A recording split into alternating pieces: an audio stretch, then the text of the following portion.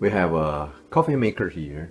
The switch is still working, but the indicator stops indicating. Today we're going to have a look of this to see if we can repair it.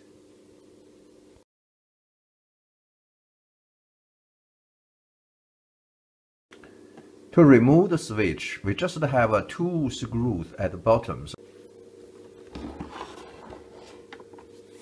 So the screw is just here. You can just remove them.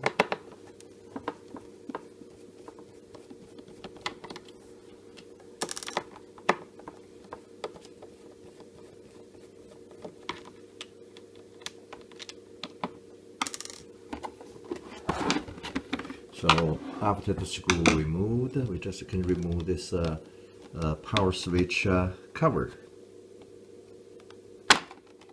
Like this. So now you can see the cable. Just to remember, so you can see the power switch here and labeled 1, 2, 3. Remember, it's facing just forward, facing the front, and also the orientation of the switch. So the indicator is on the left to that circle. So also remember the wires, just when you put it back, just exactly the same. So we can remove the wire now. To remove the wire, just pull them out like this. Remember which is which. So this side we have 2, and the other side we have 1 wire. So we need to label this side. It's quite difficult to remove. Okay, it's all locked. So this is in the middle and that's on the side. We're going to label that. I just use a piece of paper, say side, and get onto this wire, and to the left is okay. So this is in the middle.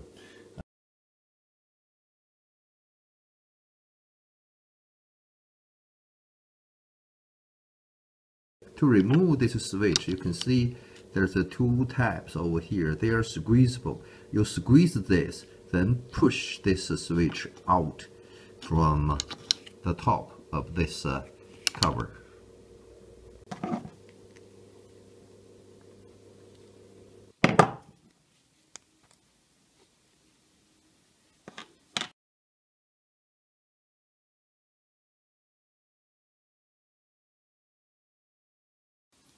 So this is a round rocker switch. You can just operate that way. So you can see there's the rocker, there's the hole here, and there's the hole on the other side. And actually this is the button. There's the 2 like shaft things get into that hole, and there's another one get into the hole. So to remove this button, the rocker, we need a screwdriver to press over here, just near the hole, and we can get this rocker out of this switch. Just need the button, and just try to pry that way to get that rocker shaft out of the case.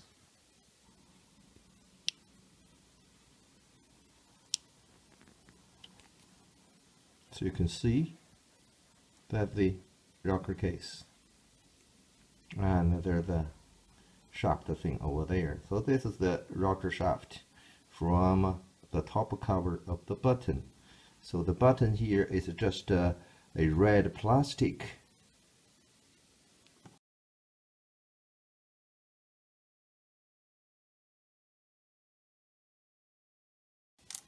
And inside here we can see a bulb. So that bulb should be a neon bulb. So we can take that small white thing out. So you can see we have assembly here. And outside here we have a resistor, and we have contact points in the middle. That is also rocking and slide inside the switch over there. And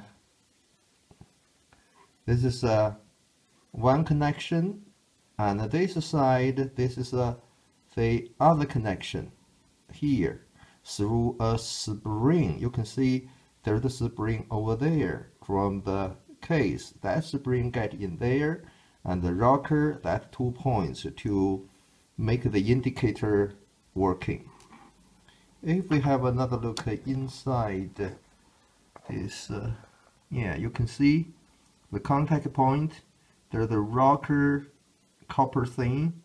The contact from the middle can slide over there, so that's make the lower two connect together or not.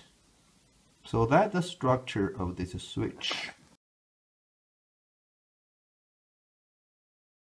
So what's wrong with this? And I think it should be the resistor. So there's the bulb. The bulb should be okay. And there's the resistor here. So we can try to remove them. And this slider, yeah, this can be removed. So that okay. There's another spring as well. So inside there, yeah, nothing special. It's just the resistor get into that hole, and that small spring contact with one side of a resistor, and the bulb connect with the resistor, and the other end of the bulb get connected from this square hole.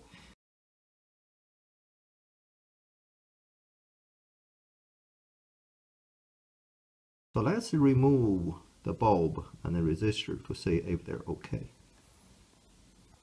Okay, if you look at here, so that's the end of the bulb. It's just twisted there for the connection with the spring. We just try to make that straight, and then I think we can pull out the bulb.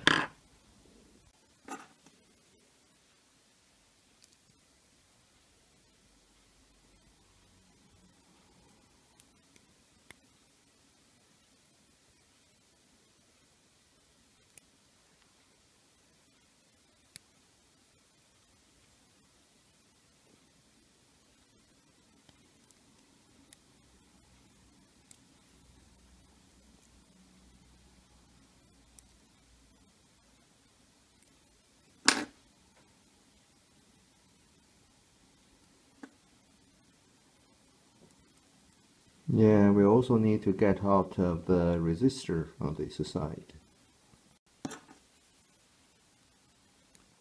So just pull this resistor and through the cut over here, so the resistor wire can be out. Just make a little bit straight. And now we can get them out.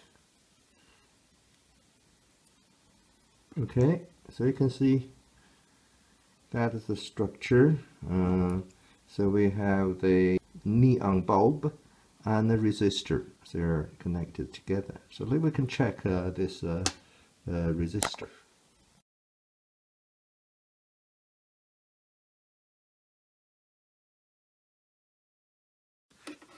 So now we can use a multimeter to check the resistor.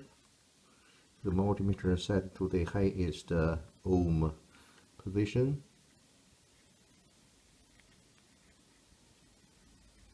So there's nothing. So it's broken. So open circuit the resistor. So we can find the resistor and replace this resistor. So you can see this is just the bulb and the resistors are just welded together. So we have to solder another resistor similar value to here. We can find out the resistor value.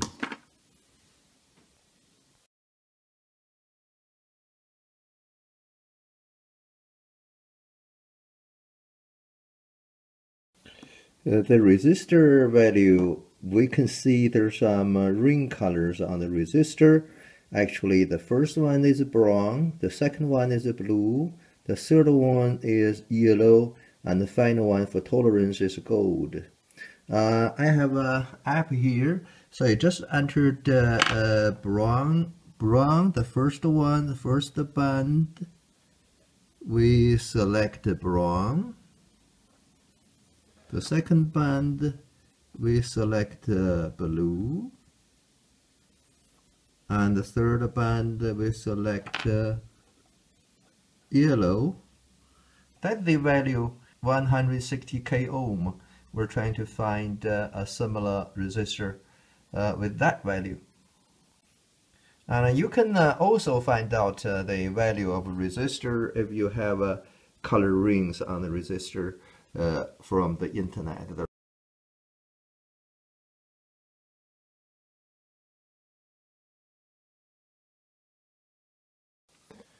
I just found the old resistor, which is 180 kilo ohm. I put it to this breadboard, and you can see I just make it contact to the open resistor, the other end, and then this side I connect it to the power. This is dangerous. If you do this, don't do this. If you do this, you need to be very careful.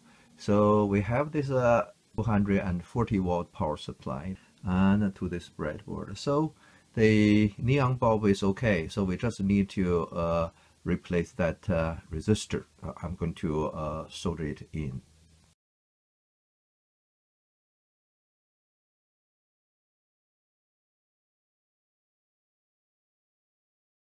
I have got a new resistor connected.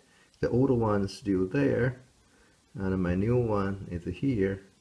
So hopefully it's okay. So connector, middle connector, and we have that spring and slider, and side connector where we're going to have the spring into that square hole. It should be okay.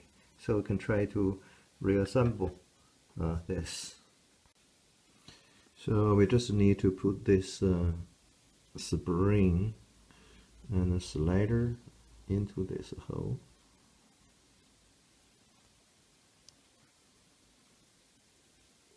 So this should be okay. So we just put this switch cap on here. Get this slider all right. There's a spring inside, and we have this inside the spring get into the square hole. Yeah, that's more like it. So make a one leg, one shaft into the hole, and then we can do the other side, whichever. Yeah, this side in, and this side is out. So we can try to just pry it in to the case, give the case a little bit of push. So this is the old resistor. I cut it off after I found that if I keep it inside the switch, it seems the switch is not operating properly. So finally I got it in. So the last time I just put the white bit in first, and then push the cap, just push the cap into there, and should be located into the holes two side. Now it's operating. Seems fine to me. Okay, so we can put it back.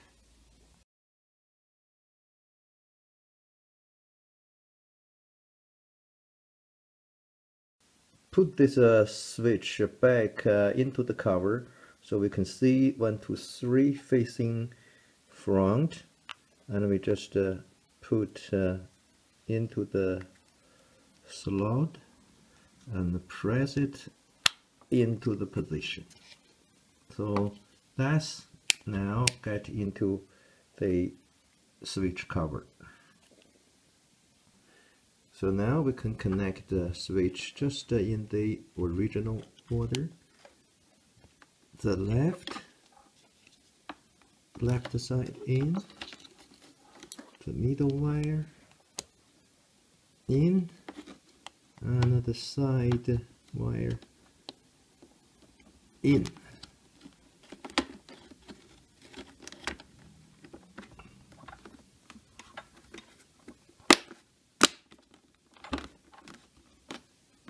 So now the top all clipped in, and then we just put the two screw back in.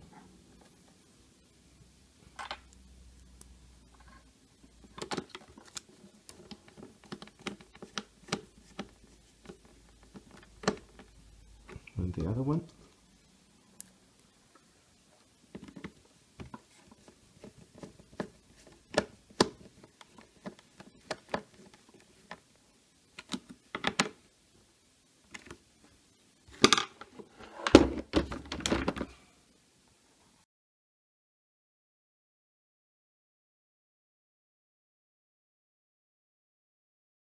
So now we can have a test to see if this indicator working.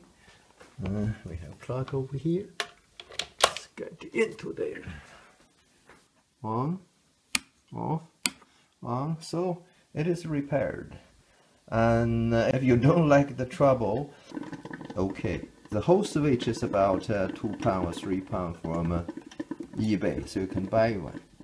Because this time I found the eBay is available, so I was not worried about if I can repair it or not. Just have a try, and now it is repaired. So just replace the resistor and the neon light. It's okay. Thank you for watching.